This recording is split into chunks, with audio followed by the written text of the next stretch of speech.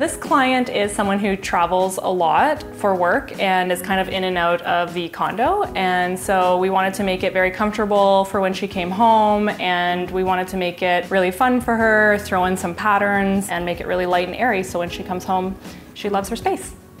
She brought me in because it was just a basic builder's box, essentially. It was very white, the floors are light, and it was empty. So we needed to kind of jazz it up. She needed help with furniture layout, how to bring everything into the space and where to put it, and make it a little bit more fun for her.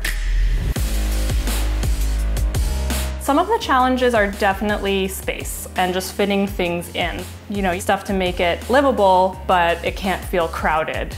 For example, here, having the nice living room, but then also maybe having a little dining area that isn't just the island. We had put in a really small table, but that could still seat a lot of people around it. So it's just finding that balance between the pieces. Her aesthetic was definitely hotel chic, I would say. She does have all the beautiful windows. She is south facing, so she wanted it to be light, she wanted it to be airy, she wanted to walk in and just feel very comfortable. She definitely loves pattern. For example, the sofa. In this case, we went with something with pattern, but it's still in a nice neutral fabric so that it's not too crazy, and then we accented it with the little hints of the green. We layered it with the wallpaper behind, we layered it with the rug and the coffee tables that have pattern. So it was definitely really fun to have a client that is okay with that and that trusted us to bring that all together for them. She fell in love with this chair when she saw it. She loved the color. With that, we accented with this kind of ivory color that's in the rug and in the sofa. It complements it really nicely, and then you'll see the teal throughout as well in little decorative items. The bulkheads that were in here are obviously a little bit of a challenge, and this is something that you don't see on a floor plan. We like to accent with wallpaper and things to kind of draw your eye away from all of the bulkheads. We chose this layout in particular so that we could put the wallpaper on this wall. There were multiple other layouts with sectionals and different things like that, but this really worked out in order to flow nicely and to hide some of those things that aren't always pleasing to the eye. The one thing that she loves is the little end table that she found in New York and actually got shipped here. And I love it as well. It's got like gold leaves in it with an acrylic top, and it's just, there's little things like that in here that are so her that I love that she was able to bring in and that she found, and it's little things like that that really give it personality specific to our client.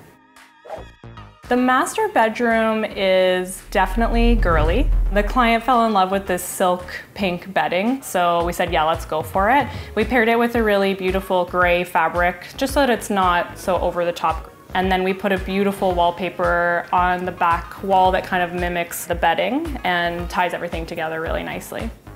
We chose to do the paper on the accent wall because it's the wall that you look at when you come in, and it really just frames that whole headboard wall. And then the headboard has a nice chrome detail around it as well, so everything kind of layers nicely on that wall.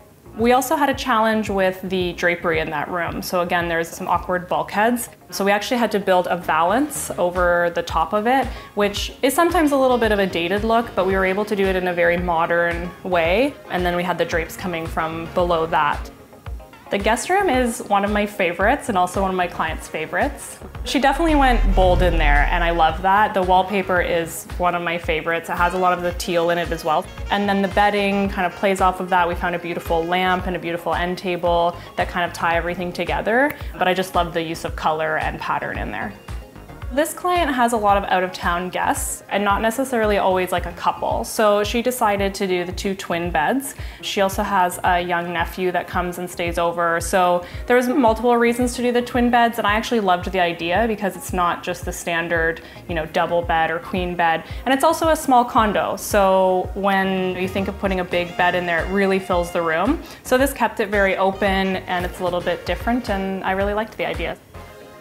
She wishes that she could spend more time here, and unfortunately she travels a lot and she's in and out, but when she comes home, she tells me how much she loves it. So it's really nice to see how happy it makes her and how much she likes it when she's here.